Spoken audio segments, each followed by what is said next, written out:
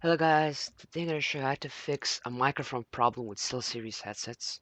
So if you use a sound card with your headset, which you get with the headset of course, and if you plug it in your computer and plug in the headset, if your mic isn't working, there's a fix for you. I just fixed it today and my microphone wasn't working, so I wanted to show you guys how to do it. It's really easy. So what you have to do is open Control Panel, go to, just type in here, Device, and you'll find Device Manager. Open that, then go to Sound, Video, and Game Controllers, and open Steelseries, whatever headset you have, let's say right here. Open it, go to Driver, and press Uninstall.